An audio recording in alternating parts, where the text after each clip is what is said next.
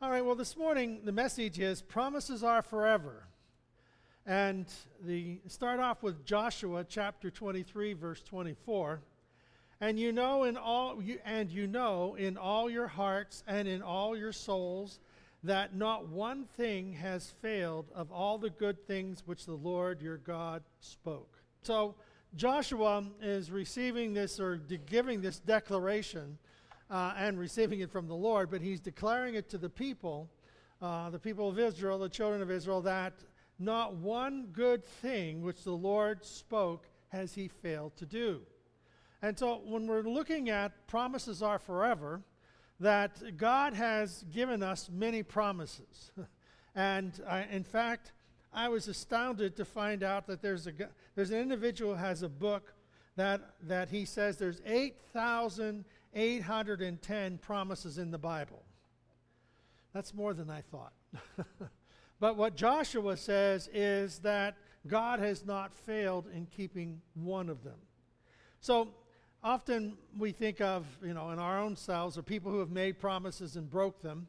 And the illustration that was one that I read, it talked about how that James Bond, Sean Connery, he was the James Bond guy for many years, and in 1971 he promised that was his last film that he was going to do. Well, for me being James Bond, well, what happened was he didn't have a great success in his other films, so he went back and made another James Bond film, and the title was Never Say Never Again. Never say never again. I don't think that was because of him coming back or whatever, but so it's easy. It's relatively easy for people to make promises and not keep them. Now, we are to be people of our word, and that we are not to make promises knowing that we are going to cancel them. And I mentioned in Sunday school I was reading about this etiquette, and one of the etiquette things it was talking about was if you are in a situation where people are attacking you and things like that, we can ask them a question, well, is there something wrong with you? So you have that type of thing is stopping it. But then there's another one, and I just went through my mind to what I was going to tell you, and it's gone. So, one of the things is, if somebody keeps asking you out to lunch, and they can't get the hint that you don't want to go, what you do is you have that individual invite 2 or 3 other people to go with you, and then at the last minute you cancel. I thought, wow, that's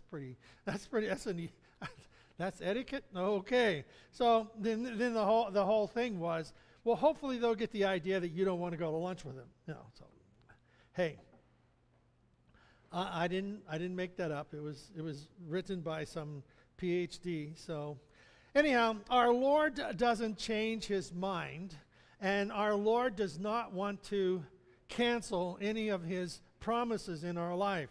So God is faithful. He is faithful in everything that he says and faithful in all that he will do. It's free.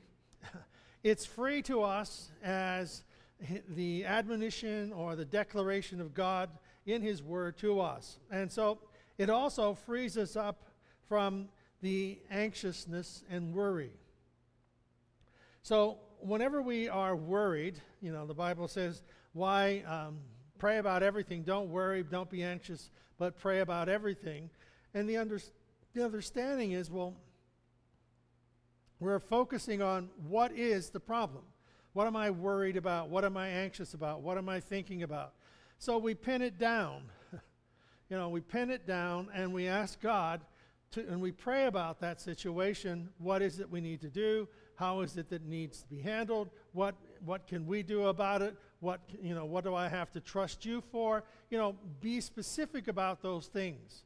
And allow God to give you his promise in your own life to help you deal with the difficulties that are in front of us. So when we harbor fears and needless aggravation, it isn't because God is not faithful. It's because we are doubting his ability to keep his promises and to act in our own life to keep us at peace. So the declaration is, don't do that. You know, don't do that. Don't worry. Don't be anxious. Find a promise. And as we said, there's 8,810. There's a book that I may order to look at all these promises and write up some of them. But God never overpromises or underdelivers. God never overpromises or underdelivers.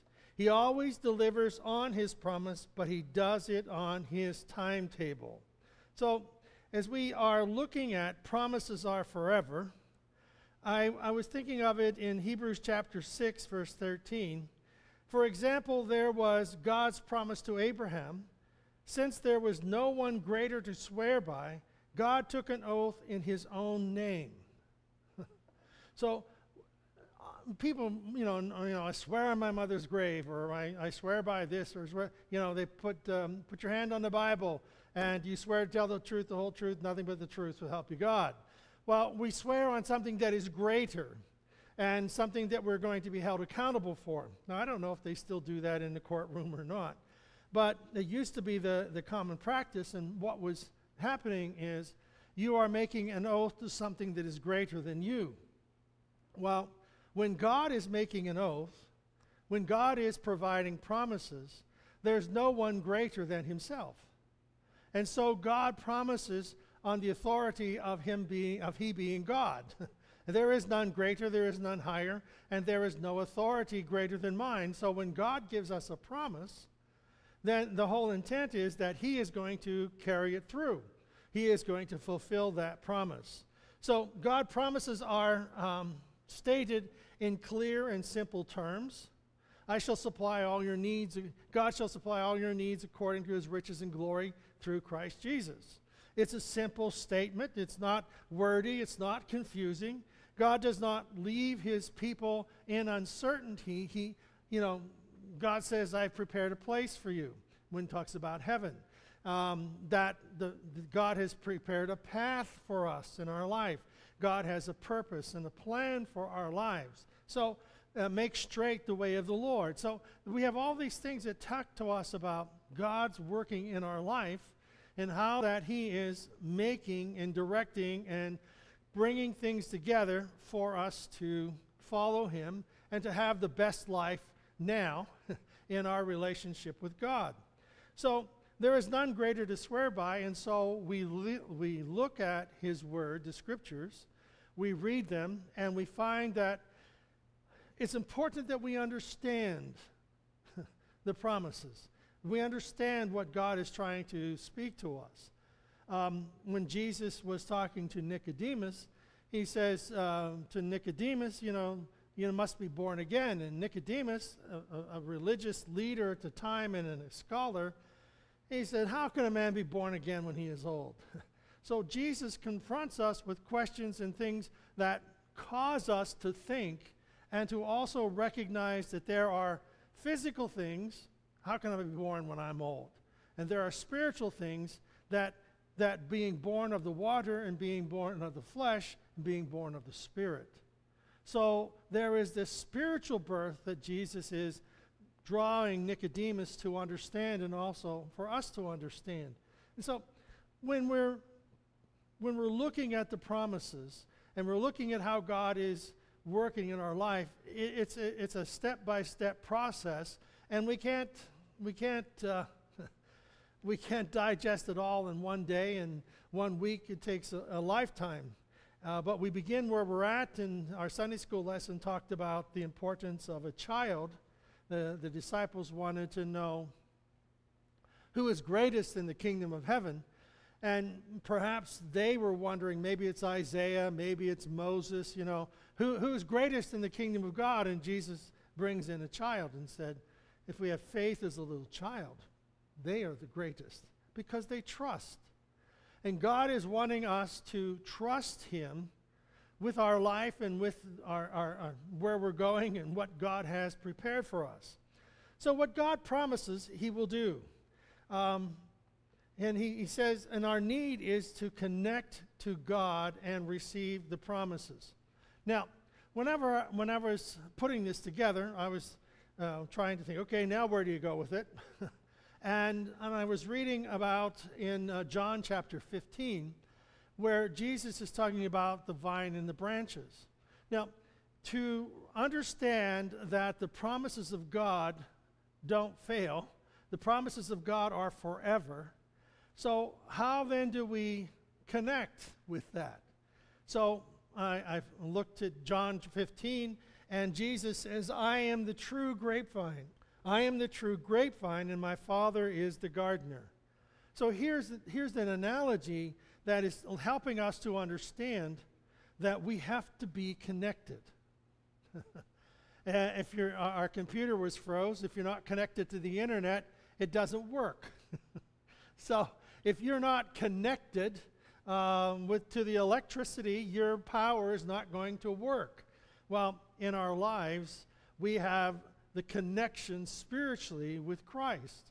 And so we don't understand, many people don't, how simplicity of electricity. You turn the switch on and the lights come on. I understand that. Well, what about, where did it come from? Is it coal? Is it gas? Is it turbines? Where did it come from and how did it get here? Well, we don't know all that, but we have enough faith to believe that if we turn the switch on, it works. Connection. Because when that electricity loses its connection to the source, it doesn't function. In our life, and in this, Jesus is telling us, he is the vine, we are the branches, and he's telling us if we lose our connection to the vine, we get cut off. There's no life in the vine if it's not there's no life in the branch if it's not connected to the vine. The same life that is in the vine is the same life that's in the branch. If the same Spirit that raised Christ from the dead dwell in you, he's going to quicken your mortal bodies. Meaning that when the trump of God shall sound, the dead in Christ shall rise. We which are alive and remain shall be caught up to meet him in the air. Why? Because we're connected. The Spirit that is in the vine, the Spirit that is in Christ, is the same Spirit that is in us. It is he who forgives us of our sins, cleanses us from all unrighteousness. Promise, if you confess your sins, he is faithful and just to forgive you of your sins and cleanse you from all unrighteousness. Connection, cleansing. It's God doing the work. So, and it's that we have enough faith that if we turn the switch, the light comes on. If we have enough faith to believe that Jesus died for our sins, we confess our sins, we're forgiven. Be not anxious about anything, but in everything give prayer and supplication. So, turn the switch. We have enough faith to believe that I do not need to be anxious. Why? Because I took what I was anxious about and I prayed about it. It isn't like, oh, well, it'll all be okay. Well, trust in what? I don't know, it'll just be okay. I trust that it'll all be, well, what do you believe in? Well, I in fate, I believe in the stars. I read the horoscope. People are always finding things that they want to believe in, but God is telling us he is the foundation of our faith, and we are to be connected to him. So we find that I am the vine, I am the true grapevine. I've seen pictures of grape harbors, these grape growers like in California, and I know there's some around here in areas.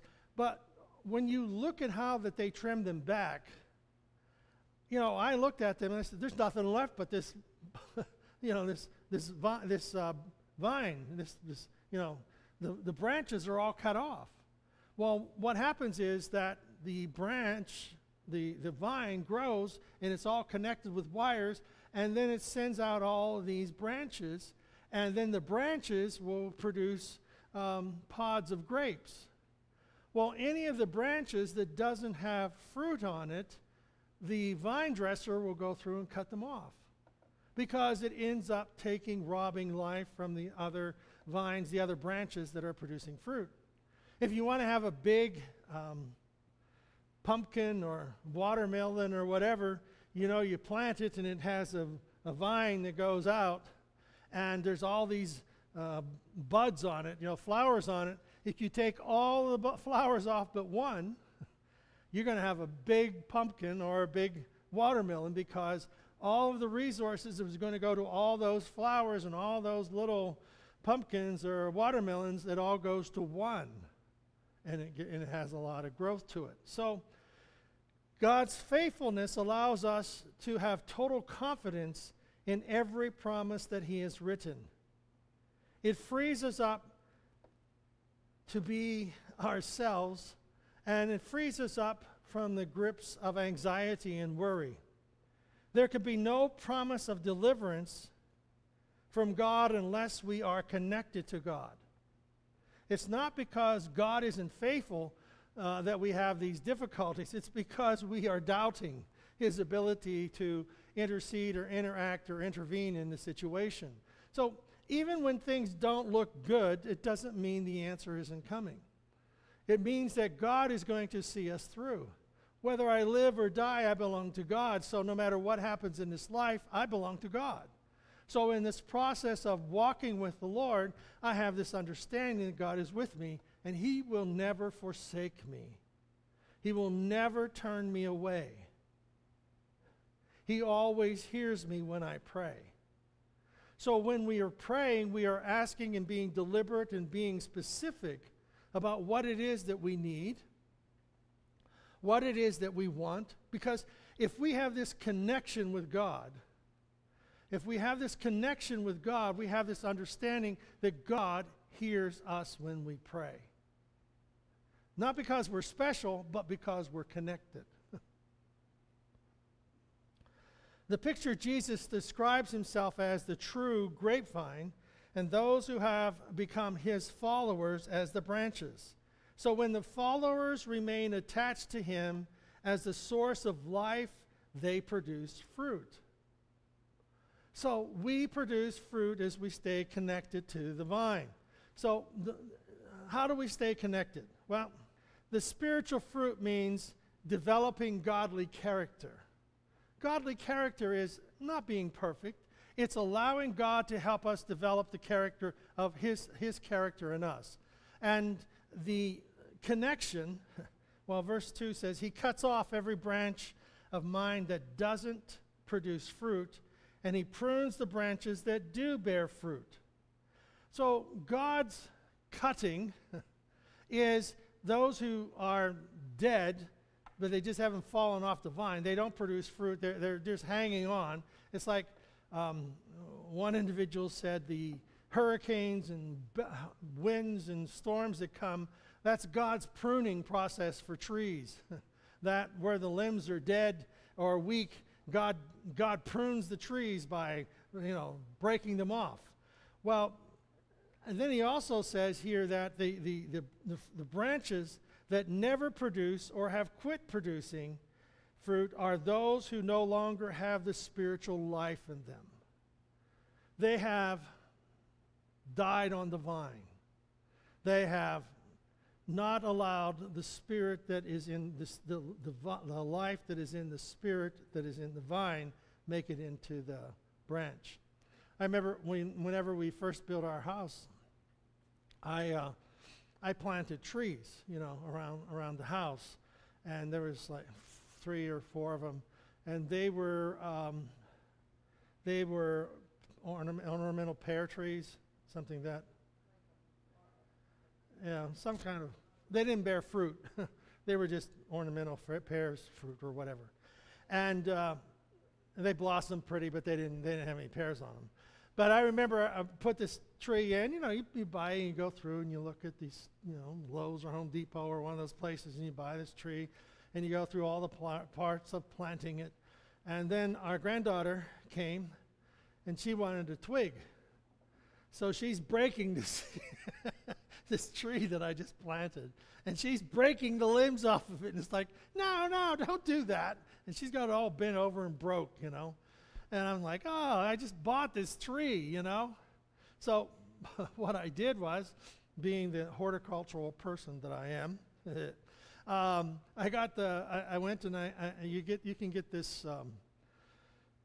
There's a fabric, and then there's also it's almost, I would call it glue, but it's not glue, but it seals the tree, and you can put it back together, put a Band-Aid on it, so to speak, and let it grow, and it'll grow back. That tree did grow, that limb did grow back, that branch did grow back, but it had a crook in it, you know. It was broken one time, and it was healed. So it almost was disconnected from the trunk of the tree.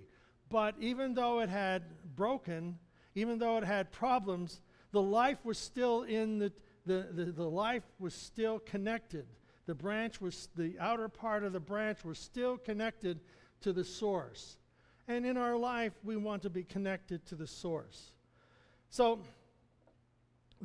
when those who are lost, they've lost their love for Christ, they've lost their lasting faith in Christ, the Father finally cuts them off.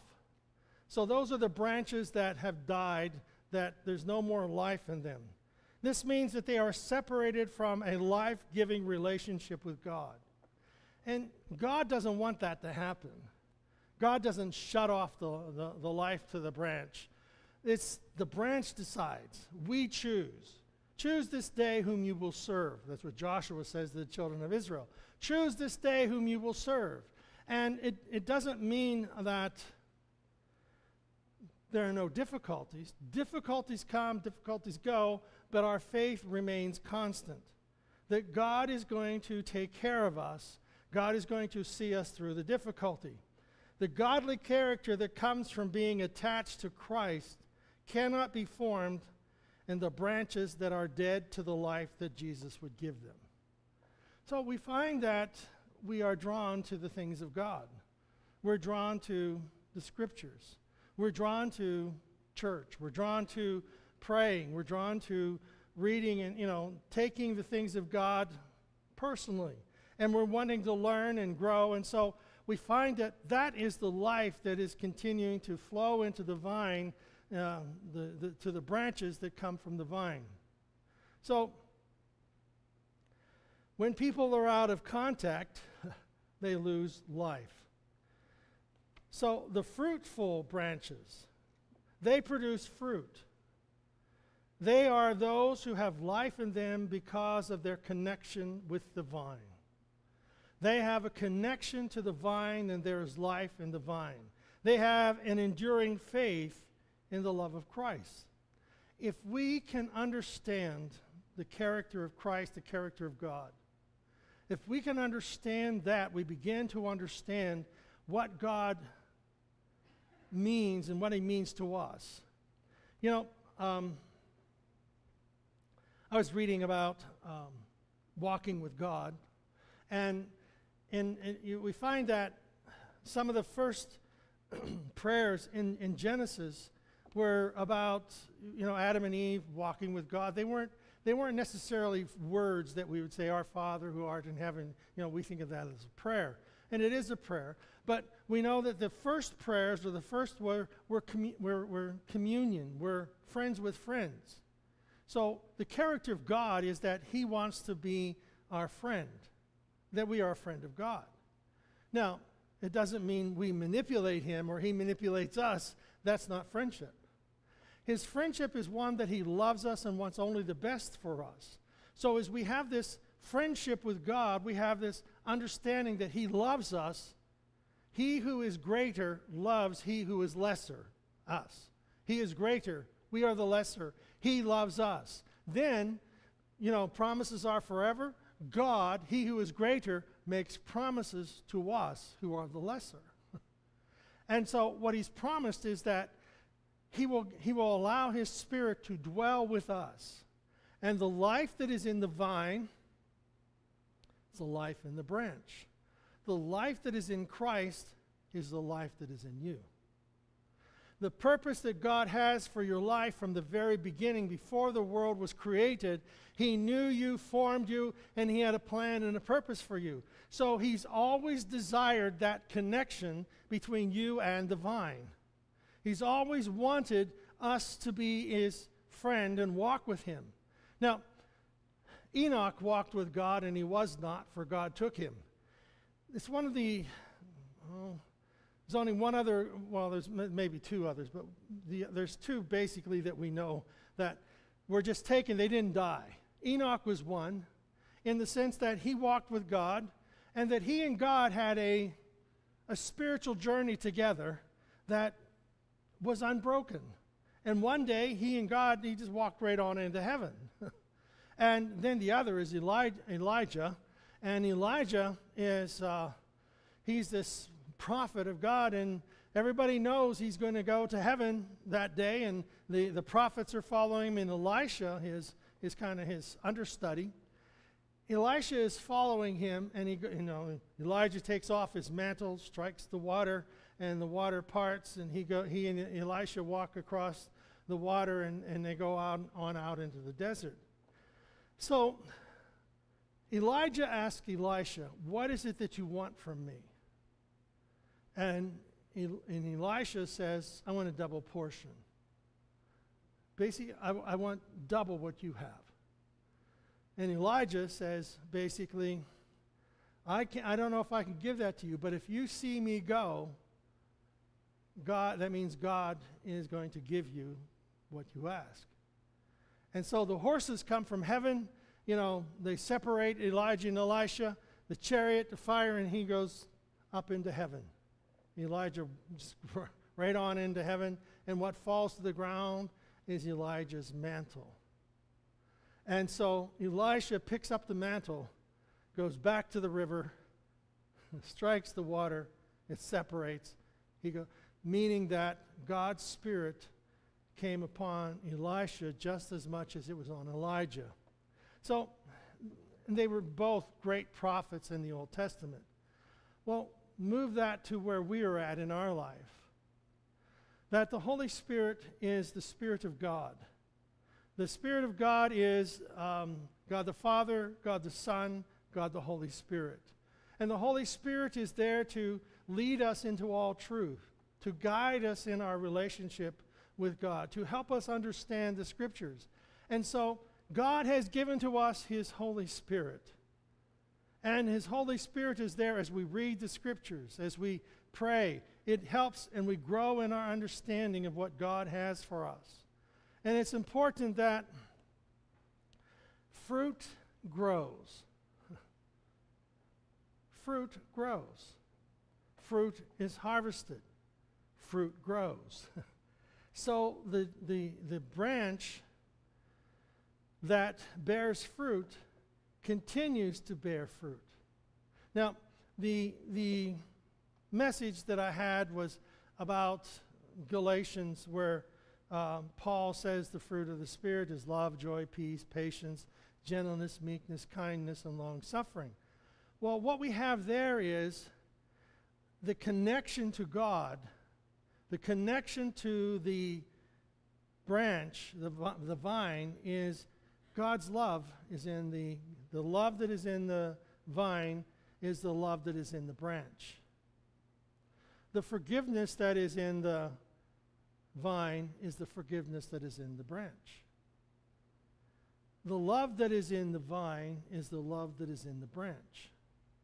So we see that the connection with God is that His love, His joy. And maybe next week we'll talk about all each of those in their what they mean and what they are implying in our relationship with God. But it means that we are connected. Just as there is forgiveness in the vine, there is forgiveness in the branch.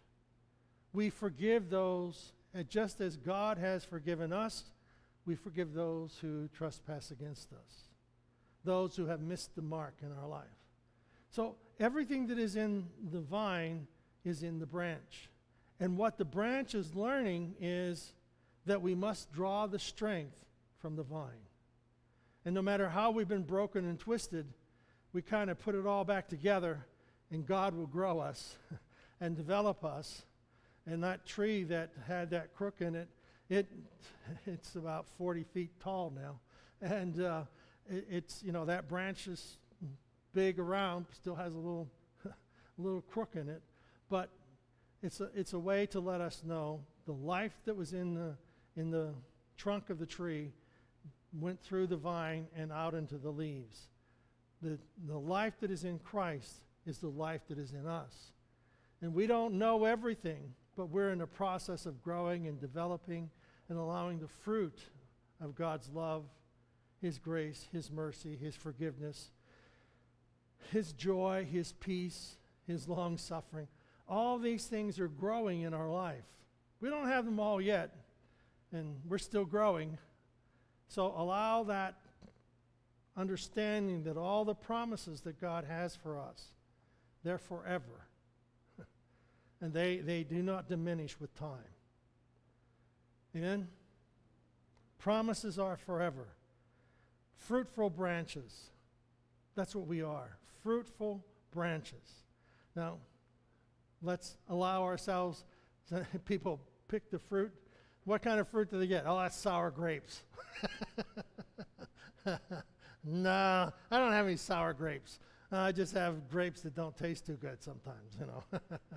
But reality, the life that is in the vine is the life that is in the branch. The life that is in Christ is the life that is in us, and we're still growing. Heavenly Father, we thank you for all the good things that you've done for us, and we thank you for how that you watch over and keep us. We thank you for your word, which is the light to our path, and you continue to grow with us as we walk with you. We walk with you in everyday life. Lord, we have our needs, we have our prayers. God, we make those requests to you. Guide us in our prayers. Guide us in our expectations. Guide us in how that we can grow and become more like you. Lord, it's our dependency upon you that makes the difference. Let that spirit that dwelled in Christ dwell in us. We pray in Jesus' name. Amen. Amen.